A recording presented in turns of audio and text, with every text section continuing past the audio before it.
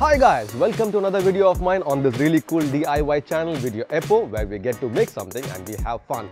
Thank you subscribers for supporting and sharing my videos. If you're watching this video and not subscribed to my channel yet, please do so. It will take a couple of seconds.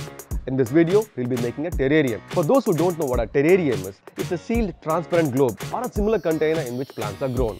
In order to do this, we'll be using a light bulb. Sounds interesting, right? So let's do it.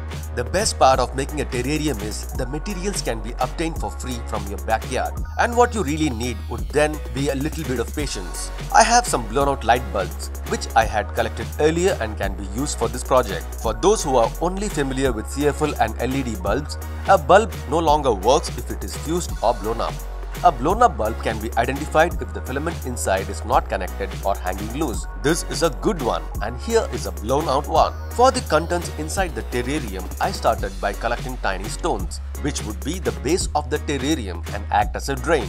While I was doing so, I spotted really small snails, just the size of my fingernails, and was really careful not to pick them up. I also collected some mud from a nearby tree which had a collection of dead and decaying leaves and also sand particles. Dried twigs could be good, both aesthetically and add to the ecosystem of the terrarium. Tree barks add nice texture and contain nutrients for the vegetation to grow. A scoop of sand from my yard and some fertile soil from the top layer made way into my collection. Overall, I had collected some gravel, sand, mud, dead seeds, leaves and twigs. Now it was time to look for the vegetation. I collected some moss, which I found near water pipes and under leaking water tanks.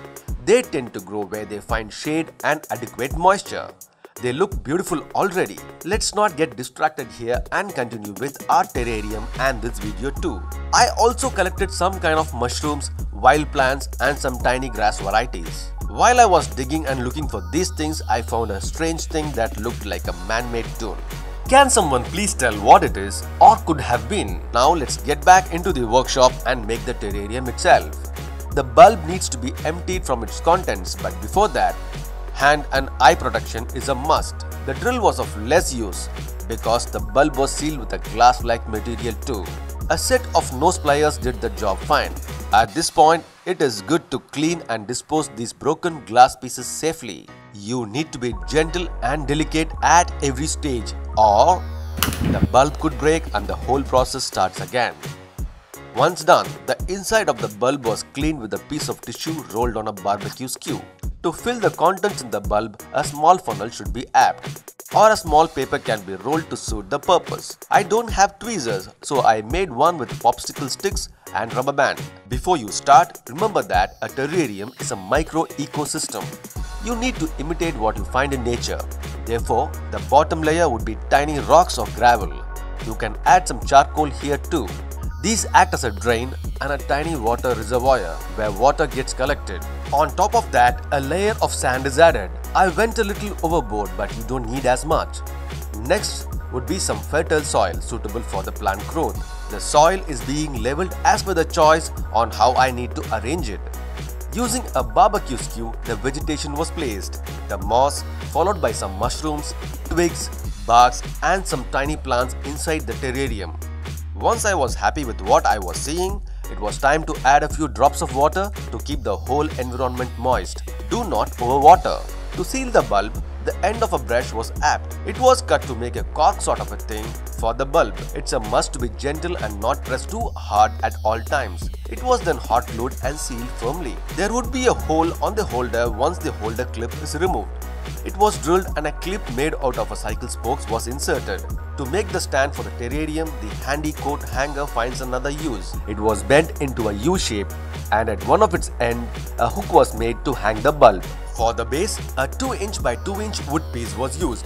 A large bark was hot glued. Although the hot glue was not so sticky, it served as a grip. The bark was nailed to the wood piece later. The excess of the bark was cut using a cutter and resulting in this unfinished wooden log look.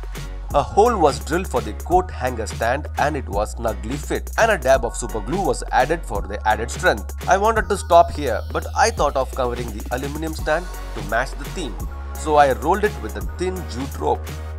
This brings an end to our terrarium project.